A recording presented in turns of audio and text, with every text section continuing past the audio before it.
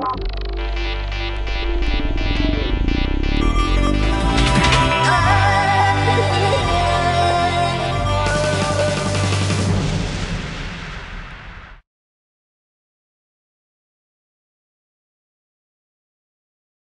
is Karl Moore talking management for the Globe and Mail. Today, delighted to speak to Paul Tellier, former CEO of CN and of Bombardier, and Dick Evans, who just retired recently as the CEO of Rio Tinto Alcan.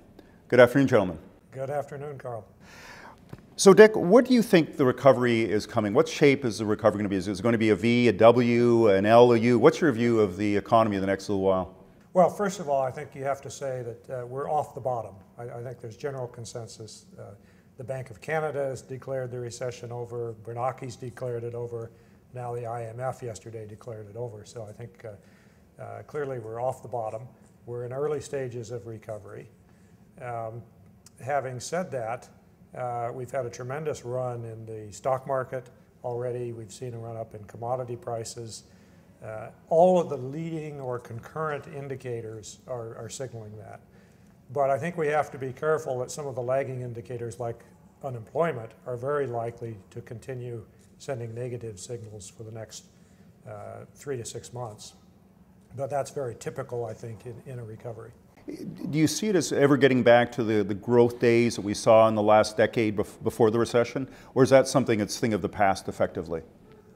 Well, I think the last 4 or 5 years now are generally acknowledged to have been unsustainable growth rates fueled by unsustainable and accelerating capital liquidity.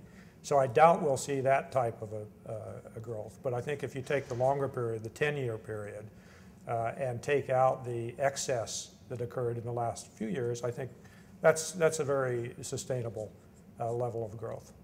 Paul, we're going from the G8 to the G20. I guess first, is that a good thing that we do that? And secondly, where is the future of the growth of the world economy in your mind? Well, I think that it was inevitable that the G8, would be replaced by the G20.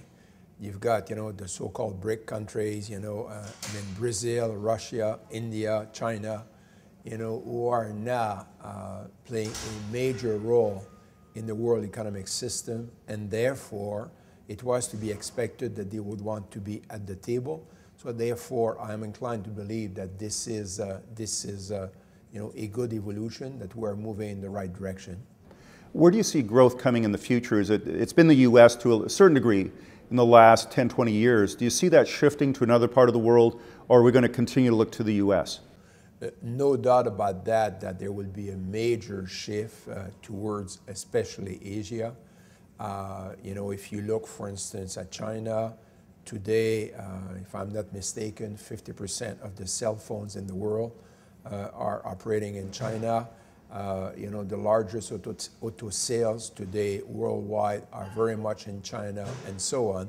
So I think China will become already is a major player and will become increasingly so.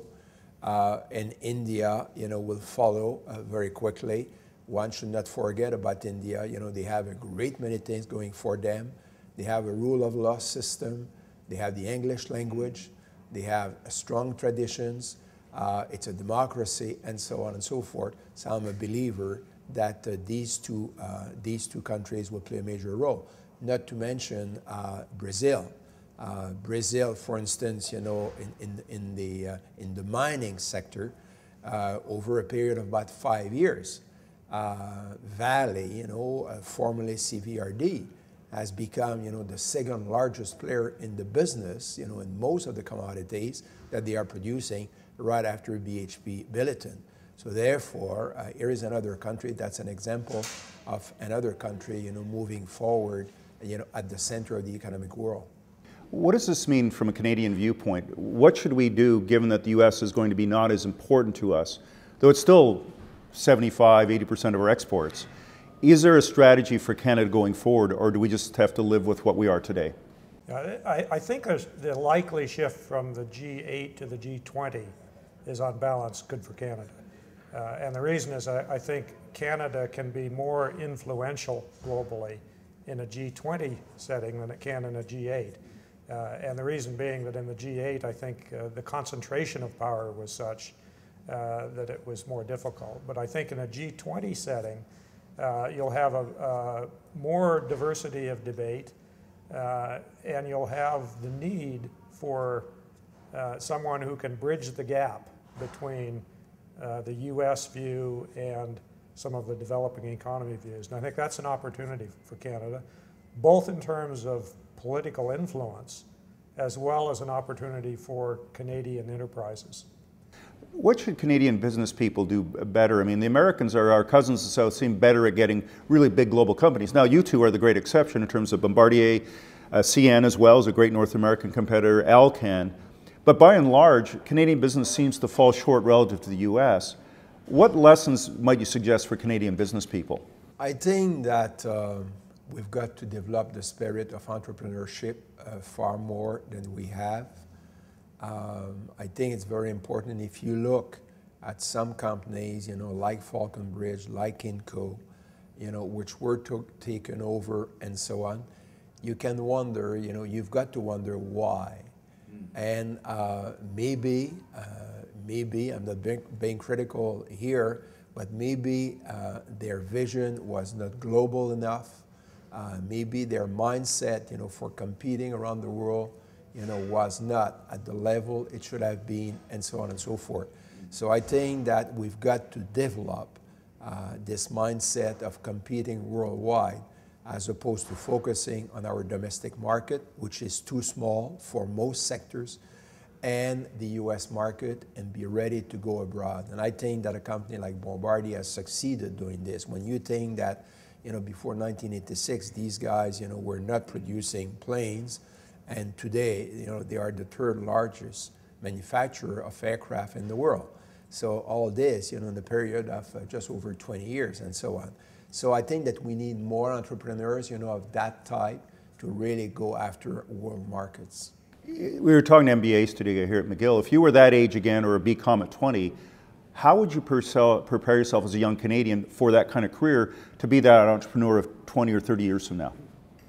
Probably the first thing I would do is consider an overseas assignment. And I know talking to some of the MBAs, they're certainly considering that. Because there's no substitute for getting outside of your home country, your comfort zone, and operating in a different environment. And Canadians are well known for that as students just traveling, but I think less well known from a business standpoint. And I think if I were an MBA, I would look for a 2 to 3 year assignment in any one of a number of locations around the world, providing the flexibility of coming back here or continuing in an international role, and also enhancing your value. It's been Karl Moore talking management for the Globe and Mail. Today I've had the great pleasure of talking to Dick Evans, former CEO of Alcan, and Paul Tellier, former CEO of the government in some ways, and then CN and Bombardier. Thank you, gentlemen. We'll have to do it again. Thank you. Thank you.